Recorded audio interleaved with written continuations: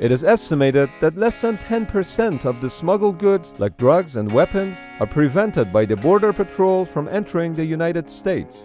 While there are many different ways to sneak this kind of cargo into the country, we're going to focus on 4 main ways that smuggling operations are conducted. We think the last one is the most creative and technologically advanced method, and as you may have already guessed my next words, it's not what you think. Go-fast boats can travel at over 80 knots in calm waters and are extremely difficult to detect by radar due to their low profile. The primary way of detecting such vessels is visual detection from a helicopter or patrolling aircraft. Since most go-fast boats travel at night, you have to be at very close range to detect them. During the day, go-fast boats try to camouflage themselves as much as possible, whether it's a blue sheet covering the boat or a painted fiberglass top. The boats themselves are pretty basic, crammed with fuel, supplies, and of course, illicit cargo. In the 80s and 90s, go-fast boats were the weapons of choice because even if they were detected by law enforcement, they would just zip by them as they traveled at double the speed of Coast Guard cutters. Smugglers were so confident in their craft that they would often mock Border Patrol by passing close by. As a result, the Coast Guard was forced to use its own go-fast boats, a rigid-hulled inflatable boat deployed from a cutter that was fast enough to catch up with the smugglers. You would think that having their own chase boats, the Coast Guard leveled the playing field. But this was not the case, as it was very dangerous to chase smugglers who would always try to outmaneuver the law enforcement. It literally became a game of cat and mouse. For the Coast Guard, the gain was also not always worth the pain. Sometimes collisions would occur between smugglers and the Coast Guard, which put the staff in extreme risk, so a better solution was needed.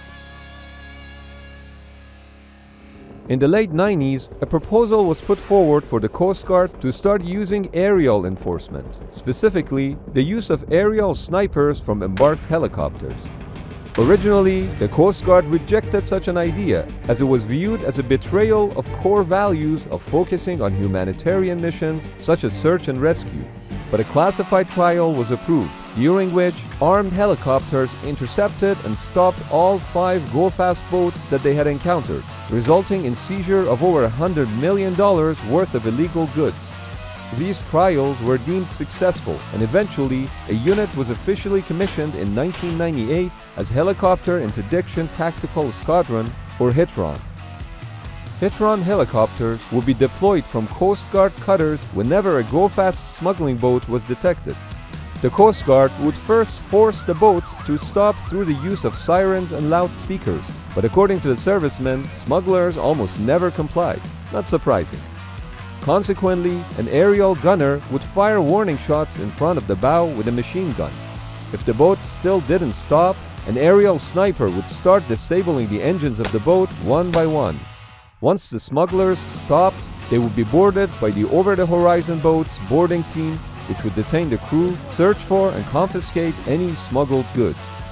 By 2017, HITRON interdicted over 500 vessels and seized $17.7 billion worth of contraband.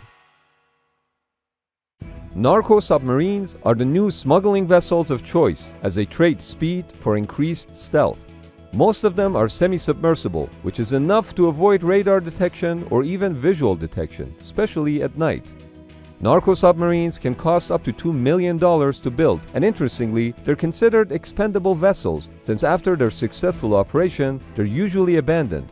They can carry up to 10 tons of smuggled cargo, meaning that each trip can generate anywhere from $100 to $400 million based on the street value of the goods. So given the return on investment, it is probably cheaper to build new narco submarines rather than risk being caught.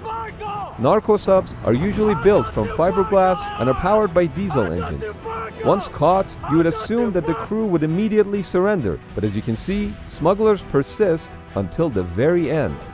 Some cartels operate full-size submarines which can go as deep as 328 feet and across the Atlantic. One of these submarines was seized in Ecuador in 2010. As of 2020, it's estimated that there are at least 1,000 operational narco submarines that can carry about 1/3 of the smuggled goods in the United States. The chances of a narco submarine making a successful trip is about 90%. If you think the wall between the US and Mexico border can stop smuggling operations, you'd be wrong. Even if climbing over the wall was difficult, welcome to the tunnel. You can just go under it. Since 2001, over 60 tunnels between the US and Mexico have been discovered in the San Diego area alone. Some tunnels are as much as 100 feet underground and as long as 8 football fields. Most tunnels are in the Otay Mesa warehouse district, as warehouses are a perfect spot to dig tunnel exits. Law enforcement would frequently visit warehouses and look for signs of tunnels like newly installed concrete floors. Special equipment would be used to see what's below the floor, and oftentimes, bingo, there is a tunnel. Tunnels range from 3 to 6 feet in diameter, and some even have railway tracks installed to help facilitate movement of the cargo. Super tunnels that span over 1,000 feet can be even equipped with elevators and electric rail cars. But most of these tunnels are not equipped with ventilation equipment, and what you're hearing right now is a low oxygen alert. San Diego's soil is perfect for tunneling, as it is both easy to dig through and strong enough to hold up the tunnel. The cost of digging most tunnels is estimated at about $1 million, but even after a single trip, that money can be made back and then some. Oh, we should also make this very clear. We do not endorse or recommend this line of work. It's really not what you think.